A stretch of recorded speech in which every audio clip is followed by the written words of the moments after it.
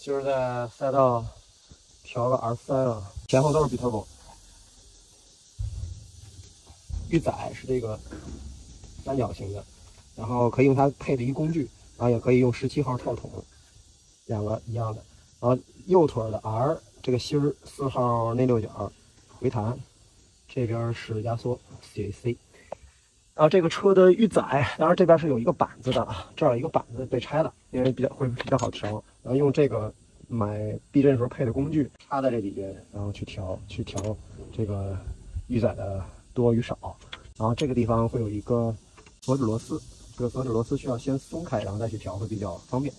这是预载，然后这一侧是压缩跟回弹，它在这个副车架的侧面也不太好看。